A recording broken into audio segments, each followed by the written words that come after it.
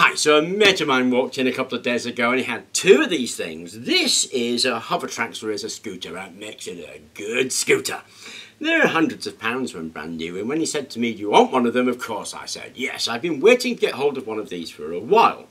Now these things use some glorious hub motors, and that's what I've wanted, and he wanted 20 quid for this, so I gave him 20 quid, which is £10 a motor, and I think it was just excellent.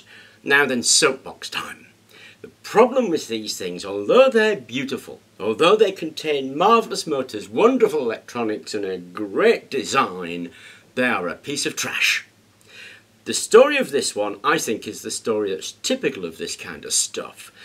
Gets bought because it's a fad, it's used for, I don't know, a few hours probably while it's fun, the fun wears off, it goes in the shed and it sits there for ages until it wends its ride down to a junkyard sale, and that's exactly what happened to these two hoverboards here, and it means I could pick them up at £20.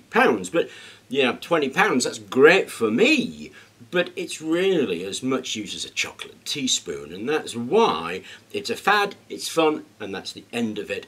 And yet it's hundreds of pounds. I mean, what a shocking consumer society we live in when we make this kind of garbage so that we can throw it away. But enough of the soapbox. It's lucky for me, I've got a couple of really nice motors, and all I have to do really is undo the screws on the back of there and prise it apart. So that's what we're going to do. Okay, lifted off the plastic cases, that's where the battery went. Actually the battery was buggered. Here's the control board for one motor, control for the other, centralised control, probably accelerometer and gimbal stabiliser or whatever it is that keeps you from falling off, and the motor's sitting right there. Okay, I'm not the most subtle when it comes to stuff like this. All I basically do is undo every screw that I can see, and in this case that's exactly what was required. All this plastic gubbins was screwed onto this nice cast something or other metal frame, and you can see that the wheels are just held on there by those blocks. These things that we saw actually are the sensors, in fact, for the foot paddles. So there were sensor foot paddles. That's the main control board, and that controls absolutely everything, sensor input and motor output. Probably never going to use it actually, but it's there.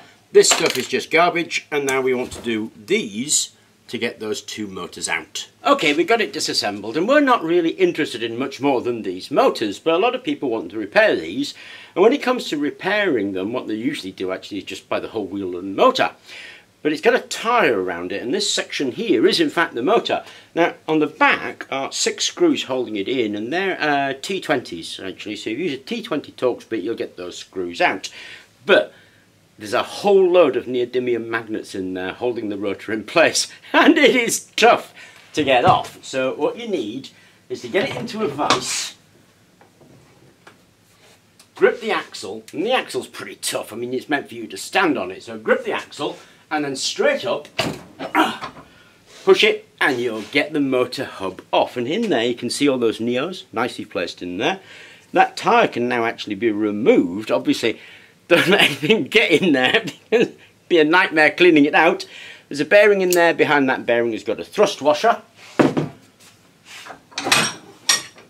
and there is the actual rotor itself attached to the plate. So that's the basics of the motor. Now we just want the tyre off. The plate just pulls straight off the axle just to keep you the rotor actually. And you can see the control electronics right there. They're the sensor electronics. And to get the tyre off, you basically get something between the case and the tyre and just lever away until the tyre comes off.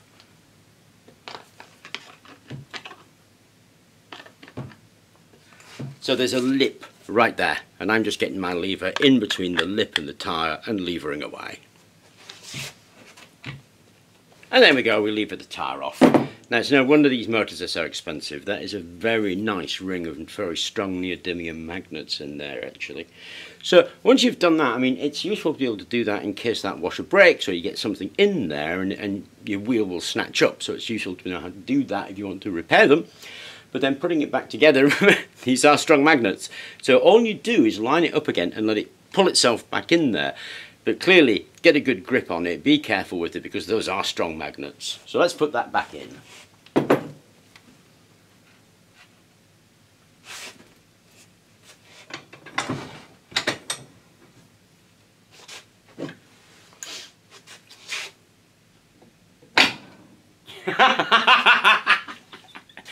Straight in!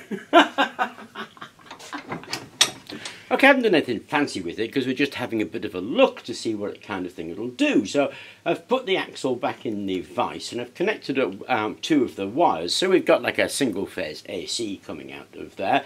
And then I've put it onto the soldering iron as a resistive load, and the meter's right there, incidentally. Let's see if you can see that. There you go, right there. So I'm going to give it a spin by hand and we'll see what we get.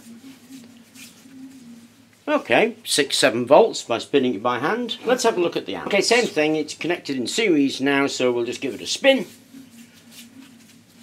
And we're getting about 5 milliamps or so. So, kind of promising. I mean, we've got to get it into something to see what it'll do, but there you go, a hoverboard motor being used as a generator. Anyway, I hope you enjoyed the video. We'll carry on with this as a bit of a project, I think. So please remember to like and subscribe.